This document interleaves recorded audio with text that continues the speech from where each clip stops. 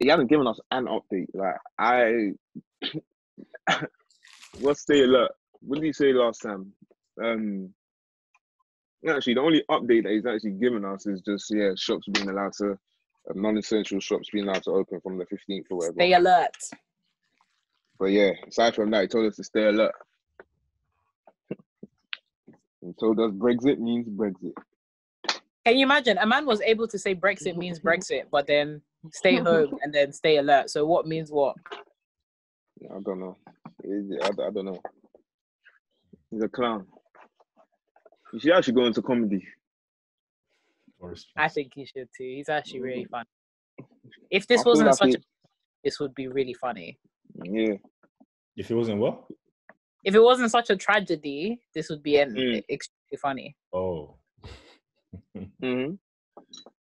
Extremely. But I could see this guy on Have I Got News For You? One of those kind of shows like that. Oh yeah, for sure. We'll actually see him on it. For sure. Comedian. What is that show again? Huh? What is that show again? Have I Got News For You?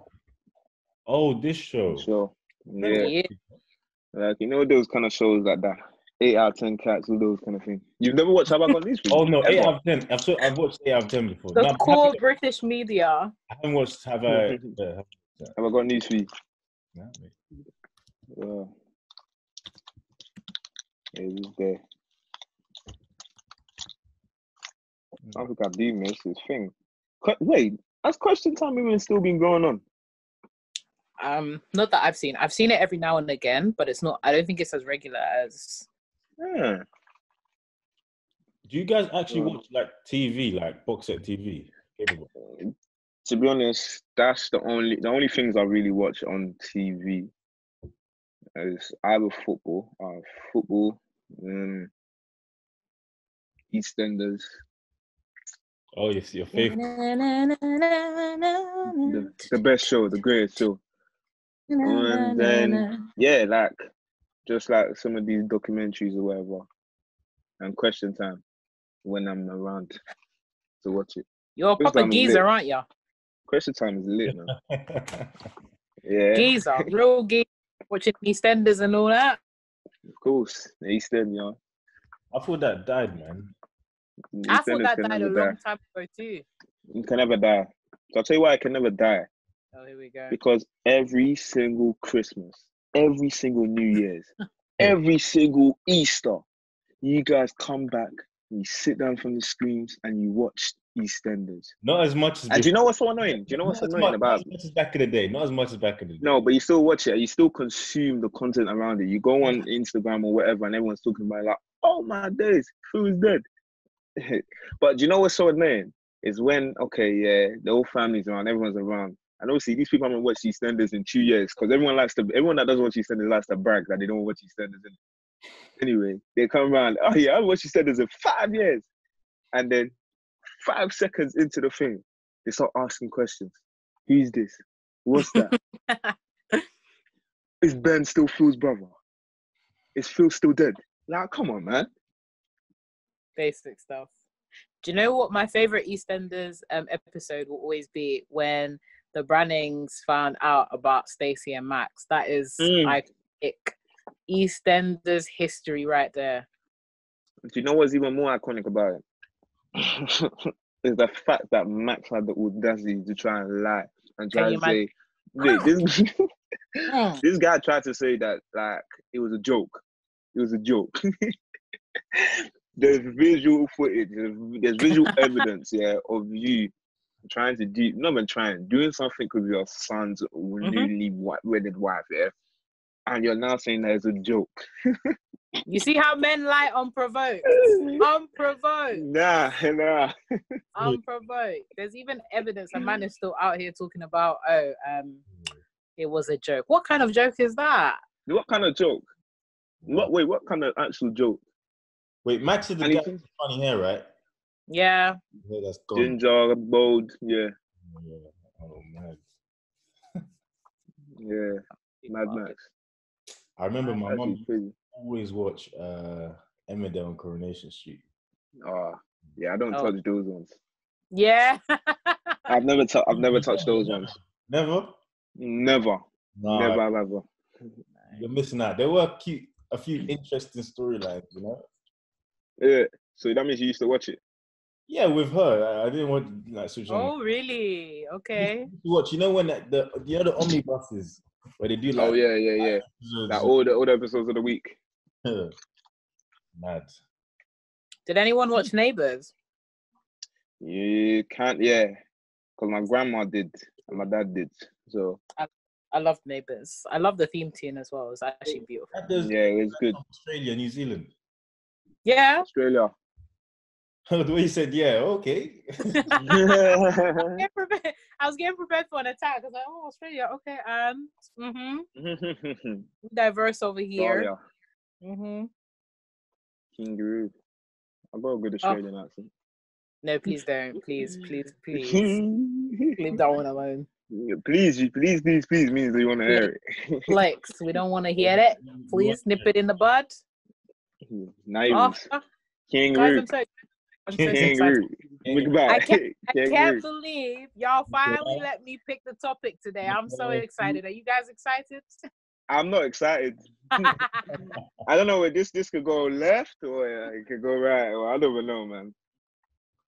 I feel like it'll go right. There's so many topics that I could have chosen, but I feel like this one was actually based on a discussion on the timeline / Twitterverse recently. And it's not necessarily, I mean, we could broaden out the question a little bit more to be encompassing of a lot of other cultures. But it's basically, to what extent, look at me, I'm even posing it. Yeah, I know. Already changed. Hey. To what extent do Africans that are born abroad and have, grown up abroad, they live abroad, to what extent would they be considered African? Like, if they were to go back to the motherland, do you think it would be an issue? Like, if they don't speak their native language, do you think that is them being less African? Like, what do we really mean, I guess, by one being African? And does you living abroad and not knowing your native language and all that kind of stuff mean that you are any less African? Wow. Interesting.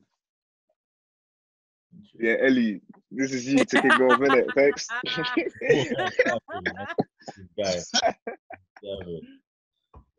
But it's actually interesting because last week Sunday, I was having a conversation with somebody, and because unfortunately a lot of people have a stigma that Congolese people, like to wear Versace clothing every day, bright yellow, red, etc. And because my wait, can I quickly just speak on that? No, you can't. No, quickly. I just want to get to the bottom of it.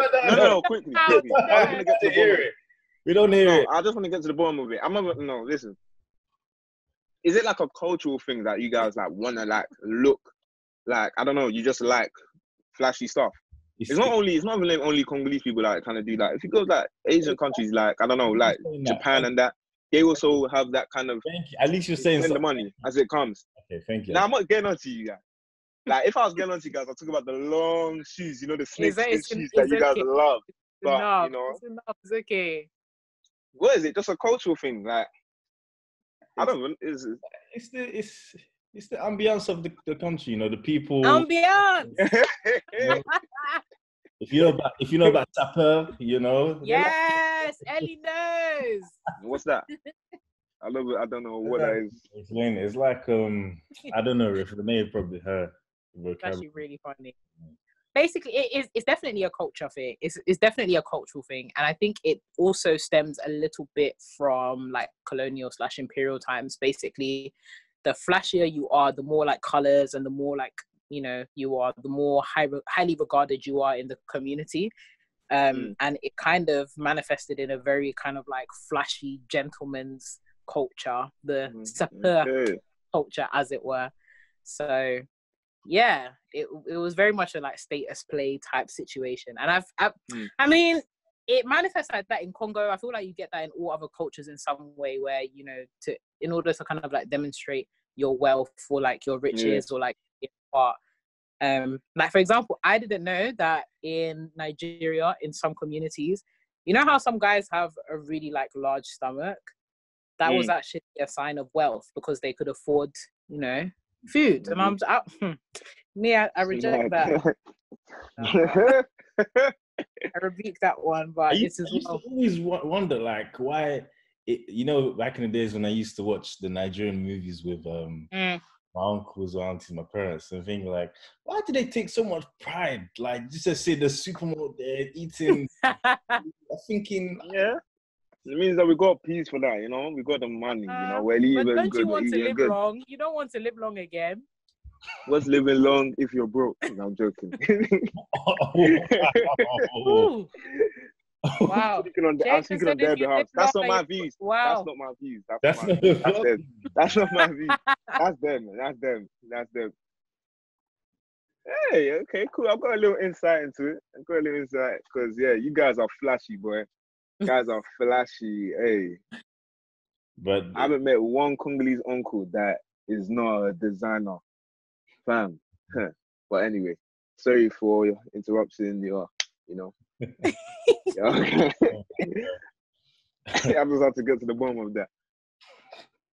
But yeah, that leads into the point I was making, where I was talking to this girl,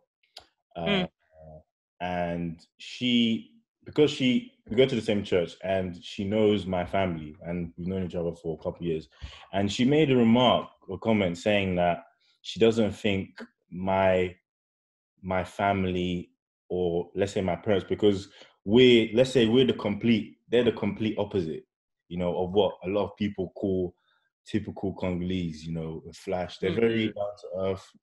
Like, if you heard my mum speak, she lost her accent, you know, very down to earth, very calm.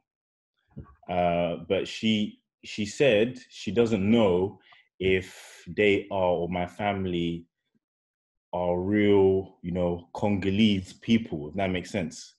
And I did my best to separate my feelings from that remark, and you know, come from a like a intellectual standpoint on that. And I asked her, so what is your idea, you know, back to Renee's, what's your idea of in this context, African, me being African, me being Congolese, or my family being real Congolese? And as she was giving her explanation, etc., I just kept like backtracking her and highlighting the words that she was using. Like, I think, you know, most do this. And then I was just saying, like, wow, you know, you've actually just developed this construct in your mind and your head, what normal is, of some people that you're not even a part of. And even if you do say that you know my family, well, then you really don't. Because even in countries like first world countries, you know, UK, the US, you have so many different people. As many, you know, loud and flamboyant Americans there are out there doing stupidness, you know. There are also ones who are very calm. Isn't like, even with the police brutality that's happening in the US, you can't say all police officers, all the cops, you know, are frauds. It's not for me to say that, and that's not true. But obviously, some people have in their mind that all of them are like that. So that was an interesting conversation. At the end of it, I pretty much said to her, like, you know, feelings aside, I think this is actually a good conversation to have, because I think a lot of us have these constructs and ideas, you know, about things that we don't really like give thought to. Good, interesting. So, Ellie, if you were to go back to Congo, to live in Congo, do you feel like you would fit in like naturally, or do you feel like you would still have to kind of adapt to the culture, or do you feel like you know enough of the culture to be able to fit in directly? I definitely have to adapt, man. I mean, I'm 24. I ain't been there since I came in 96. So when I was like 1. It's been a long time. And I think my parents didn't really help me because Renee will know this. Our language, Lingala, is very direct and rude.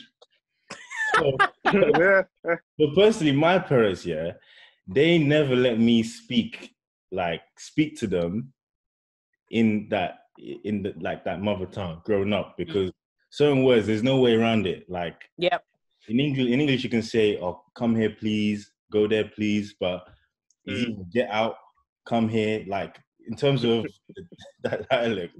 So if I went back, on the language basis, it might be a bit hard. They used to make fun jokes as well. I don't know I think this is just an African thing. It's like they'll laugh at you and say, "I'll look at you, if you go back, they're all gonna laugh at you. They're gonna I'm thinking, okay, like that's that's not really helping me out." But I think it would be I wouldn't say a struggle, but it would be a big turning point. Is that the word? Or a big eye opener, to go back. Yeah. Interesting. I was just trying to think of myself. I was thinking, if I go back actually, you know what? Yeah, with Nige, I feel like it depends where you kind of go, because there's places I feel like I'm trying to start to kind of adopt like a kind of Western culture, in terms of whether it's content that they're consuming, whether it's the fashion, the music, the style, everything. Yeah, like I feel like the more affluent, the more rich sides are trying to kind of adopt a Western kind of a Western way of living. But now, if you were to throw me into, I don't know, like if you were to throw me into the sticks, I don't know if I'll be able to survive. I don't know if I'll be able to survive, because there's aside from like even just the cultural aspects, like the physical things that we can actually see, there's also like mentality. There's a whole load of intangible things as well that I feel like I will have to adopt or learn. You get what I'm saying? But, going back to your question. In fact, I need to even hear this question again because it's a tricky one. It's one that I have been mulling over for the past like few days, because like if you were born abroad, or if you have African heritage, to what extent will be considered African? And for me, it's a difficult question, because like from a personal experience, being somebody that is African but also half two countries, it feels like, can I really call one home over the other? So it's not even like a direct thing of like, oh, me going back home, but it's like, okay, but where and which one and for what reasons? And then for people that are a little bit further down the line, that are maybe like third or fourth generation, that are a little bit more divorced from their home culture, and then thinking about other diasporas like African Americans, for example, I was chatting with a couple of my friends who are African American, but when you ask them where they're from Brooklyn, and that's very much down to like their own cultural and historical experiences. To what extent can they, I guess, re-assimilate back into whatever their home culture was, if they can even pinpoint their home? So I think it's difficult because there's so many different stages of separation as well to take into account. I think for a lot of like Black Brits, because we are second or third generation, we still have some semblance of the culture, right? We still eat the food, we can still hear the language sometimes. Even if we were to go back, there are still certain similarities that are not like completely foreign to us. But then I wonder, like, as we get older, if we don't like migrate back home, if we have families here, and there's a lot more kind of like separation, because naturally with each generation, the culture becomes a little bit less strong. Will Black British or African British or whatever we will become, will they still have the same strength to their African heritage / tie? Could they still be considered an African citizen or not? That's an interesting question. Interesting, because even because my mom, she said something a while ago that today I still remember. She said, it's quite a bold statement as well. Some might agree, some might not agree, but us that predominantly live, you know, let's say UK, London, or first world countries, she said, that is where you're from, but where your home is.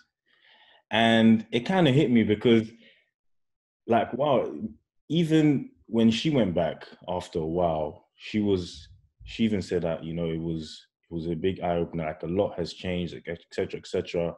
But even when you do go, let's say if you actually go back, you know, you always want to come back here. So I don't know, it's a bit of a push and pull where is here your home? Okay, we're from there, but I don't know. I don't want to. I want to see what you guys think in that term. Is your home London? Is your home the UK? Or is it not just where you're from? Is it both? Is it? I think there's a home and there's a home, you know. Because, like you said, I feel like even if I was to go back home and settle down there, I would still be attached to all things London culture in particular as well, because that's where I've grown up and that's where I've had the majority of my life experiences. So I'll still always have that attachment. But I do get it at the same time as well, because for me, I would still say that Africa is my home because I still have a connection there. Like, there's family members there. Is my parents speak Yoruba, both speak Yoruba. Like, Nigeria is always a topic of conversation in my house. So I don't forget. I won't forget where I'm from. I won't forget where my parents are from. I will never forget that kind of stuff. But then it's interesting to think down the line, because obviously I feel like my understanding of the culture is watered down from theirs. So then my kids as well, it's probably going to be even watered down further. And so it's going to be interesting to see, like, in what 5-6 generations down from me, are they going to have a sense of understanding of the African culture, or where they are actually from, where they originated from?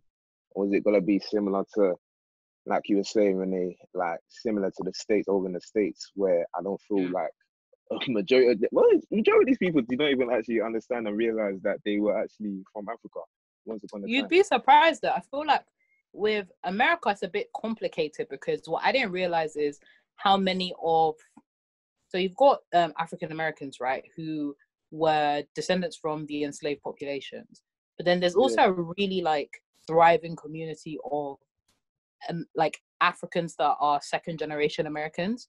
So like Nigerian Americans and Ghanaian Americans who their parents, you know, migrated to the US relatively recently.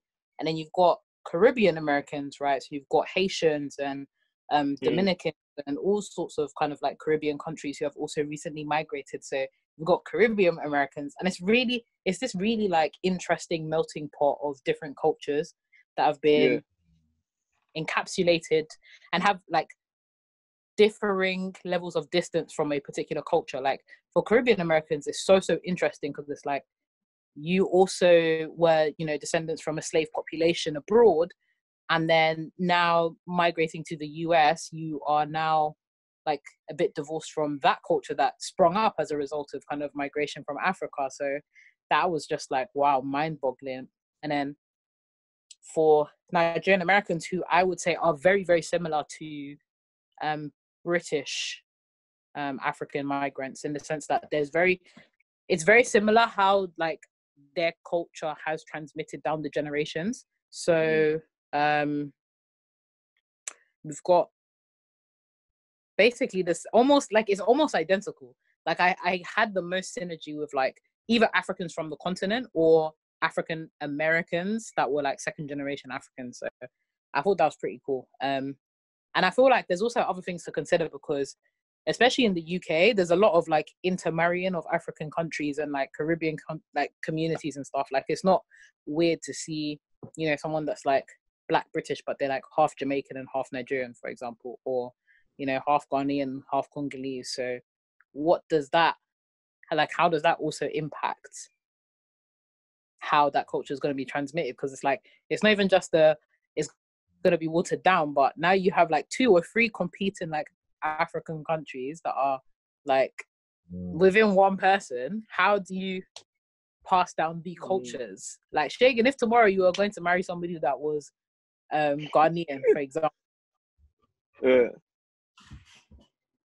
jollof rice is going to be passed down? Why is this man shaking his head for? We throw that Ghanaian jollof in the bin. We throw that in the bin. There's only one way to deal with that. That one goes in the bin. I cook the jollof, you know. Can you imagine? But yeah, that's interesting, because like, thinking about it, I feel like that can kind of relate to some countries in the Western world as well, where I feel like they have kind of, even thinking about the UK as well, because there's a lot of people that would say maybe they're English, but their ancestors originated in Ireland or maybe Scotland, and these were all separate countries at one point as well. It wasn't one United Kingdom, but they've all kind of become intertwined. But it's weird. I feel like in each country, even in the union, I feel like they still kind of do have an identity. Like, whether it's Wales, they've still got the language. Whether it's Ireland, there's still, or should I actually let me even say Northern Ireland. Actually, let me not speak for Northern Ireland, because that will let me just leave the whole of Ireland. But even Scotland as well, they still got some traditional things, whether it's like the food, the haggis and all of that kind of stuff, or like the kilts and the bagpipes and all those kind of things that we kind of associate with them.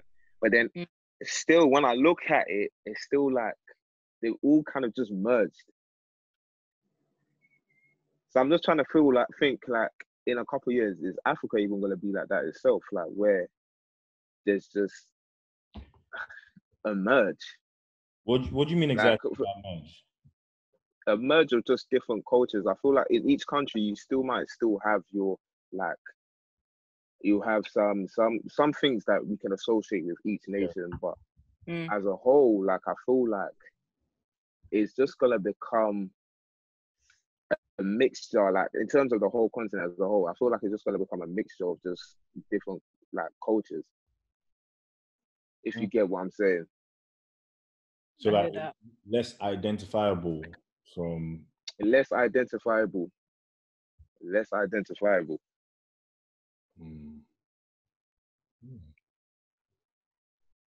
Yeah, I think that's true. Also, like, just using Nigeria as an example, the fact that like 1 in 6 Africans across the like globe is Nigerian. Chances are they're probably going to, you know, settle down in all of these different places. I think there's going to be like a lot of people that have Nigerian heritage. Like, even when we think about Jamaicans, for example, or a lot of African Americans that have, like, when they trace their ancestry back, there's a lot, like a high percentage that are Nigerian. Even looking at like Afro-Latinas, a lot of them have an overwhelming amount of Nigerian in their ancestry. So I wouldn't be surprised to see like just a lot of like mixed diasporas cropping up, where people have the heritage but they're mixing and matching. And also globalization, the fact that, you know, people can travel more, people can settle down a lot more. Like, I don't even think it's something that will happen with Africa, but just across the globe, we're going to see a lot more kind of like interesting mixes of types of people, which is pretty cool. So would it be right to call it a possible dilution that will take place down some lines? Yeah. I mean, I wouldn't use the word dilution though, because that could some people will try and take it. Be like, people finna trying to take that the wrong way, but we hear what you mean. And what do you guys think about like the problem of language? Because I was on the TL recently, and the comparison was actually made between a good friend of mine actually made the comparison between a lot of like Congolese diaspora versus like Nigerian diaspora, and how most of the Congolese diaspora that he's come across actually know how to speak Lingala, where there's a lot of Nigerian diaspora that don't know their mother tongue. And personally, I think that's down to the fact that we have very distinguished like histories, and also just comparing Congo and Nigeria. Nigeria is huge. Like, people really underestimate just how big Nigeria is. It's literally like Nigerians could make up a good 6 or 7 countries, the amount that there is. And in terms of like empires and stuff, the British Empire just had so much more sway on the imperial like landscape. Is that in terms of population or the size of the country itself? Oh, population. Because when they made Nigeria, like when the UK made Nigeria, it was literally just, they took all of the neighboring like ethnicities and merged them to become one country. But yeah, that I say all of that to say, what do you guys think about the fact that like what importance do you put on native language as being a part of, you know, the African's identity? It's major. Yeah, major. I think language is the thing that connects us all, isn't it? Whether you speak English or French, Italian, Spanish. So in terms of where you're from, your background, yeah, language is a major thing. It's a real major thing. Because it's like, if you don't know it, maybe if you don't, if you don't know it or you don't speak it or whatnot, there's a bit of a disconnect, if that makes sense. Like, you know where you come from, but because language is just so vital, I mean, you can't be in England, you know, have a British passport but not be able to speak English. It doesn't make sense. So in terms of the culture you're from, it plays a major part, definitely, 100%. Yeah, I agree with that as well. You think about it, like Ellie was saying, I thought that's even probably one of the biggest factors to consider when you're talking about even culture and everything, is language, because the whole culture stemmed from being able to communicate with each other. So if there was no communication, I don't think there would even be a culture. So language is probably actually even the most important factor. But then, does that mean that I should now say somebody that cannot speak a specific language is not from, so let's say someone from Nigeria, like, am I entitled to say someone that can't speak, let's say Yoruba or someone, let's say their parents were from one of the Yoruba tribes, them not being able to speak Yoruba means that they are not African, or they're not real African? I don't know. I don't think you can really even judge it, but it's a bit of a techie one. Because in a way, I do still believe, I still think, like, if you can't speak the language, you can't understand it. So what are you actually holding on to? Like, what is your claim to that culture? It's weird. I don't know. I think it comes down a lot to how much the person wants to know as well, I guess. Yeah. If you're talking about language, you can't go most of your life not wanting to know or find out if you don't even understand it. I don't know. I feel like there's many things to unpack here. First of all, I think I agree that language is super important in terms of like your ties to a particular community or heritage, although I don't think it's the prevailing one, because there's also a class thing when we're talking about language, not just an ethnic and a cultural thing, where we've got a number of people who are, you know, within the upper classes in these communities / back home that actually don't speak native languages. So Nigeria is a great example where, you know, I've got a lot of friends that are born and raised in Nigeria, like born, raised, all of that, and they don't speak Yoruba, they don't speak Igbo, they don't speak Hausa, they don't speak Edo. I think less so with Congolese people that I've engaged with, but there are actually people that I know that are really good friends of mine that don't speak their language, but for all intents and purposes are definitely, like, I wouldn't even doubt their Nigerianness. It's a bit of a, like, you don't speak, or you live in, but they still have a very, very strong claim to their heritage. So I think it's a sticky one because I think language is important, but I still think I wouldn't question someone's heritage based on their capacity to speak their native language. And I think it's tight because we're also still dealing with the effects of colonialism, in that a lot of people's capacity to speak their language was actually affected by colonial migration patterns. And like, speaking from even experience in terms of the hesitancy of my parents to teach me either Lingala or Igbo, the fact that these kind of languages weren't rewarded both back home but also in England meant that it's kind of like, when you want to give your child the best, I guess, chance in life, because English is a universal language in that it's globally respected. It's one of those ones where if you don't speak English, it's kind of like, okay. Even like Frenchies, for example. Frenchies, a lot of them are bilingual. Spanish people, a lot of them are bilingual. So it's not even just a case of like, if you can't speak your native language, but it's also a power play, like a global power play, where there are certain languages that are affording you a lot more opportunities and rewards on a global scale as opposed to your native language. So it's a tough one. It's really tough. So I was going to interrupt you before. How does that work? They grew up, born and raised, but they don't understand it as well. I mean, they can hear it a little bit, but they don't speak it. Up until like what age? They're just curious.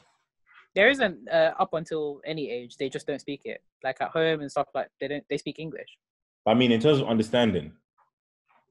Oh, like, I mean, their understanding is there. There isn't a particular age that they like peters off, but definitely don't speak it. Okay, fair enough. And they have the accent as well, which is strange. Like you can hear that. Yeah, you can hear that they're Nigerian. So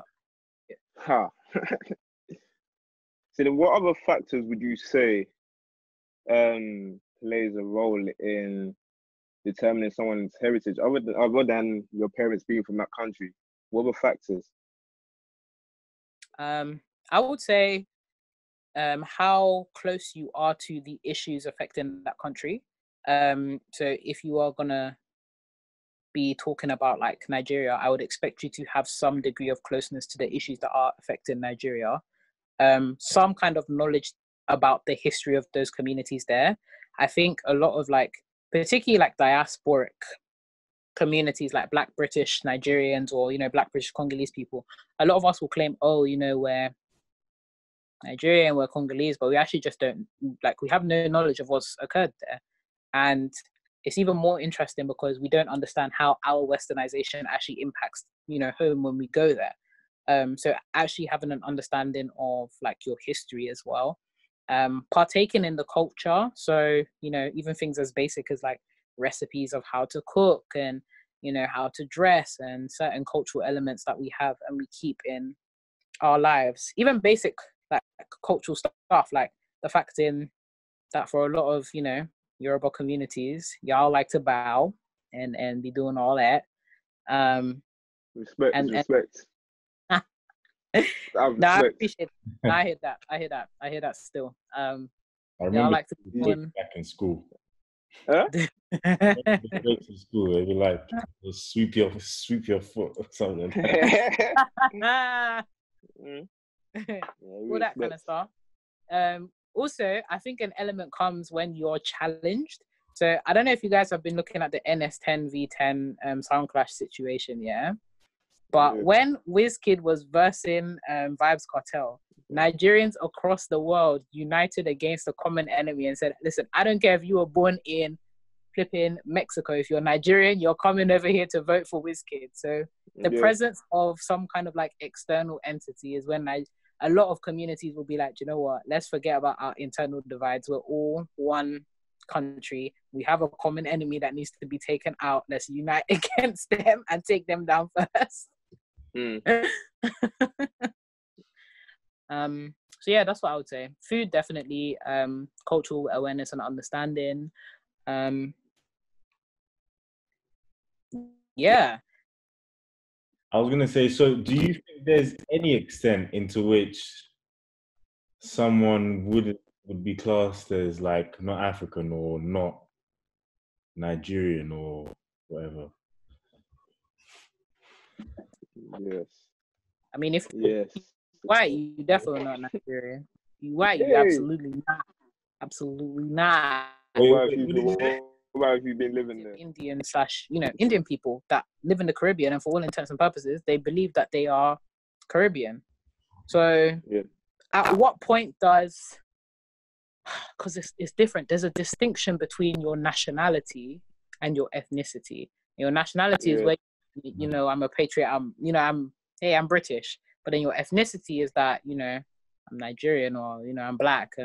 Well, a lot of people get ethnicity and race mixed up, but that's a whole nother conversation. But your ethnicity is, my heritage is from Nigeria or that kind of stuff. So at what point does it become acceptable for you to accept your nationality as your identity? So at what point does somebody that is British Nigerian become British, or somebody that is white and that has moved to Nigeria and has family that has lived in Nigeria for hundreds of years but is not of African heritage? When do they become Nigerian? Or do they ever become Nigerian? I feel like they can, because that would be a bit mad. Imagine if all you've ever known or all you ever knew was Nigeria, all your family is there, but people are telling you that you can't claim this heritage based on your color or based on the fact that you're white and you're not black, like the original people that were there. I don't feel like you can do that, because that's a bit. It's a bit of a tongue twister. Because you can.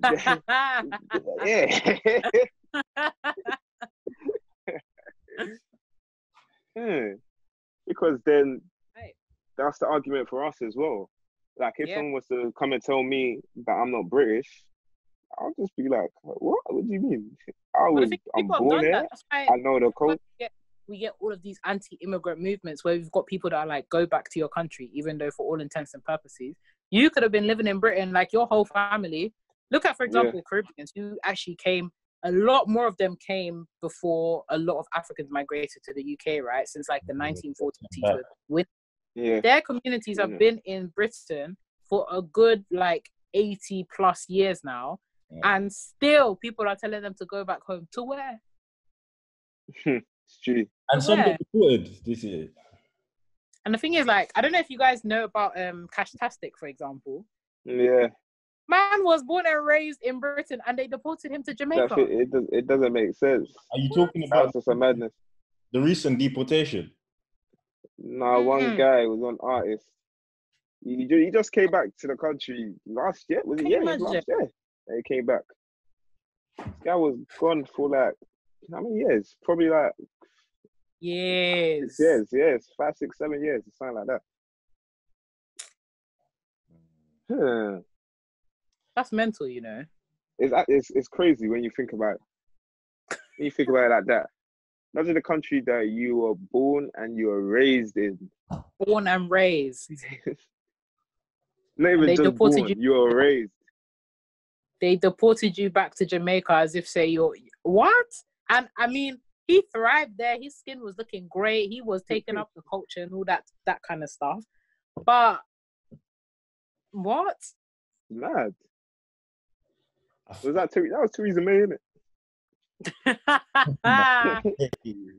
Hey. Man.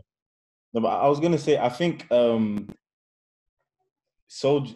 It's about there, but I think from a soldier's perspective, military man.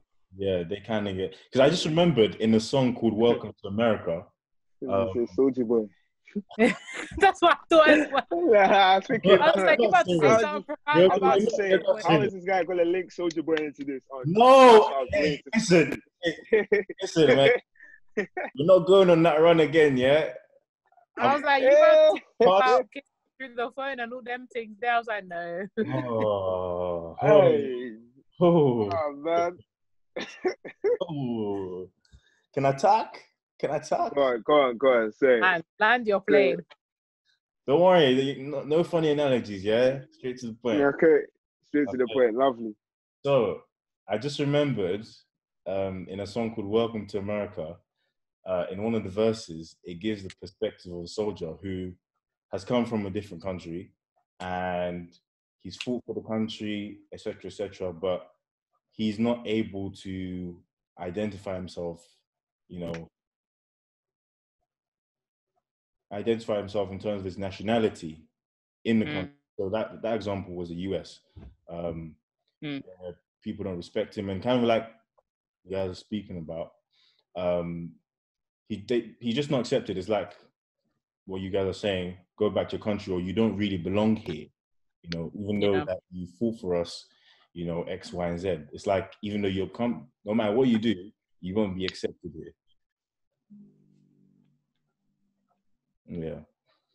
And the second thing I was going to say before I forget was that I think it is possible to an extent to have the dual nationality, where it becomes something that you identify yourself with. I think that's possible. I don't think you should have to choose in most cases. You can be British and Nigerian, British and African. Yeah, I don't think you have to choose. You can. Hey, this guy is triggering me, It's actually triggering me. Hey, nah. But yeah, no, I do agree. I don't feel like you can say somebody is not of this nationality if the person, number one, if the person is living in a country, they are abiding by the rules and the regulations of that country, that nation. The person I don't even feel like you even need to even have family there. If now I was to go and live in Japan, and I was there for like 10 years, I've absorbed the culture. I'm one with the people. One of the people. I think I'm one with the people. Japan, black guy. I think that would be kind of come on. I feel like it would be kind of mad for someone to come and now tell me that, like I'm not of this culture, or I don't understand this culture. Who are you to tell me that? You can't tell me that. But then again, from another perspective, do you not think that acceptance plays a big role in that? Because let's say you go to Japan and predominantly you're getting a lot of racist attitudes from people, even though you've lived there for X amount of years. Wouldn't you feel to a certain capacity that you don't belong there, that you can never assume that as your identity? I would 100%. But then I wouldn't stay in a place that I feel that I don't feel accepted in. I wouldn't stay there anyway. I don't feel like there's a lot of people that stay in places that they don't totally feel accepted. If I'm going there and I'm seeing blatant out and out racism towards me, I'm not staying in that country. I know there are some people that would stay there based on whatever circumstance, whether it's work or whatever kind of stuff. But I think to counteract, the best example was obviously states in America, where the states certain Renee's joining again. Certain states will have. It was frozen. Hey, yeah, screenshot this. Her twins joined. Yeah, this. Whoa. Take a screenshot of this. My phone actually. Let me see if I can. Hey. This is fun. Come and see two Renees. This is what I like to see. This is what I don't like to see. Where were we? Yeah, so I was saying, Shagan, so you said that you wouldn't stay in that kind of environment when I said, like, does acceptance have a part to play about you, making yourself identified by that nationality? And then I gave you the example of how about, living in those states in America where you're not accepted because of your ethnicity, your background, etc. Do you stay in that kind of environment? Is that the same thing? No? Me personally, I will not stay in any environment where I don't feel. He's out. He's I won't stay in any. I'm not there. I'm not there for that. Come on, mate. What if you don't have a choice? That's me personally. I'm just saying personally. I know there's some people that would stay based on certain circumstances, whether it might be a high-paying job or I don't know. There's different reasons. But me personally, I am out. You think I'm staying in somewhere? Listen, I had an experience. Yeah, I went to Germany last year. I had an experience. Yeah, in Berlin. Berlin will never see my face again. Berlin is not seeing my face again. They will not. I'm not spending no euros there. I'm not spending nothing there. I'm not bringing it into the country. That's my personal thing. I'm not saying that other people shouldn't go. Girl, you might have a different experience, but for me personally, I'm not staying somewhere where I'm not accepted. So then, because of that, do you say that it's not possible then to be identified as being from there for you? No, I feel like it's not in I think it's not people's entitlement to be able to say whether you are from a place or not, or whether you are of this culture or not. You within yourself would know if you know enough about the culture, if you've added value to the culture, if you participated in the different aspects of the culture. I feel like you are entitled within yourself to say that, yeah, you're of this culture. But I don't feel like you can give that power to someone else to be able to say this person is not of this culture. So it's your own merit, is that what you're saying? It's your own merit, but at the same time, you have to work for that merit. I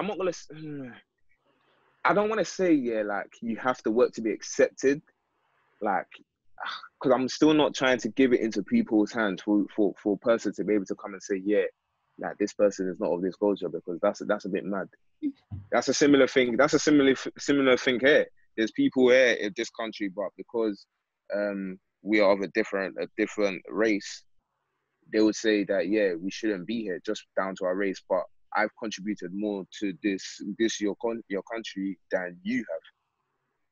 So how can you now come and tell me that I'm not entitled to say that I'm of this place? You get what I'm saying? Yeah. So I feel like there is acceptance to an extent, but at the same time, I don't feel like that should be the overriding like rule. Like you have to be accepted by someone for you to be able to claim that you're of this place. What's that? I got a point. She's spraying the disinfectant against the COVID. Is that you put your hand up in? I don't know. Yeah, it's Tottenham, innit? Primary school, yeah. She Tottenham. Yeah, it's different.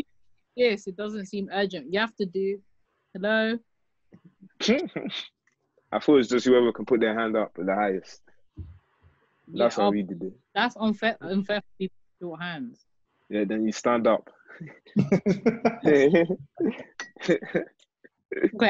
Point. I feel like Shagan, I actually think you have a point insofar as I think there should be some element of a person being able to decide what culture they identify as.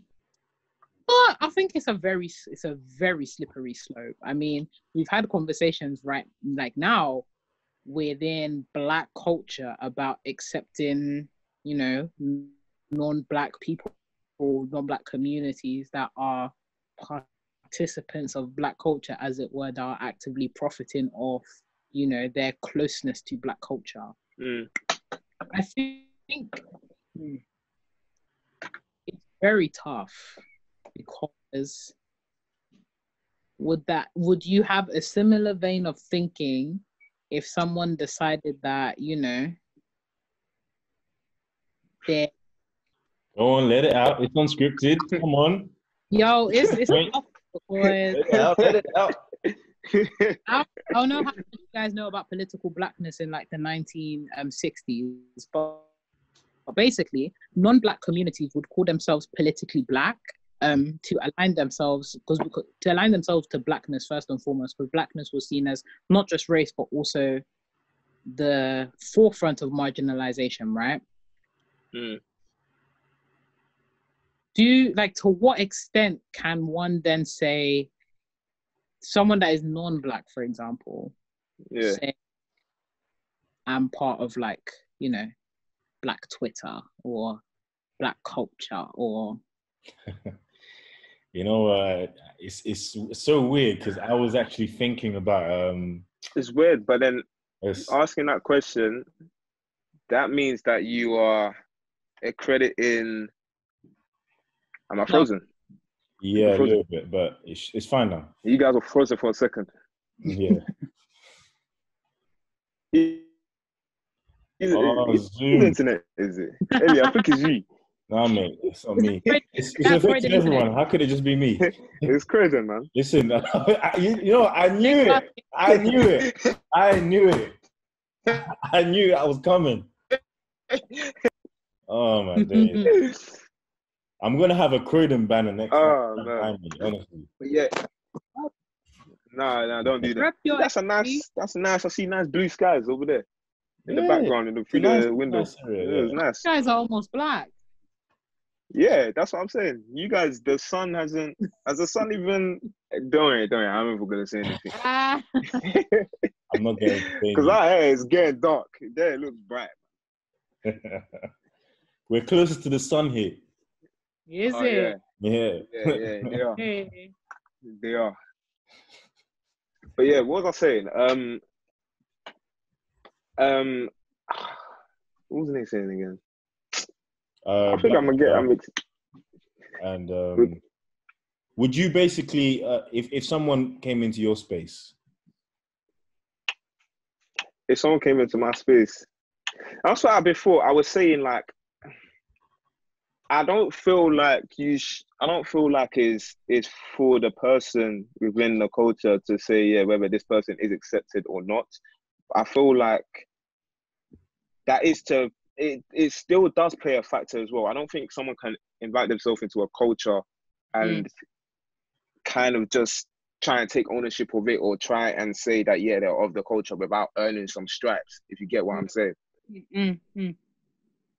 But at the same time, I feel like you should have just left at the before the bar. Just keep it there. Yeah. Let me just leave that there, innit? Now, do you know what? Yeah, I personally think it's a bit more straightforward. I think, you know, the classic catchphrase slogan, what you want to call it, blood is thicker than water. I personally think that even as I think one of you said, even if you're from, let's say you're from the UK, if you're not doing anything for the UK, and let's say you're doing more harm than good,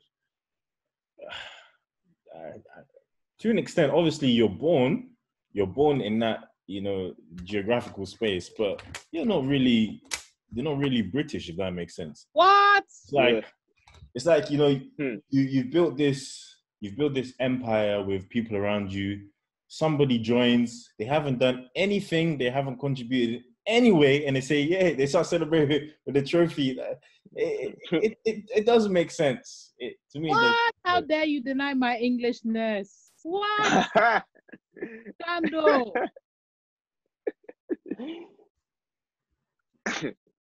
Wait, what did you say? English nurse? Yeah. Okay. So if I didn't contribute anything to Britishness, I don't know. I think it's more than just contribution, but also participation. It's a big factor, yeah. I think it's the same thing. No, it's the same thing. I think it's the same thing. It's the same thing. Participation is the same thing. I mean, there's some people. Couple things. I think there's some people out here that will, for example, like they hate the UK, but make no mistake, they're English or, you know, they're British. They will run train on Queen Victoria and then man there.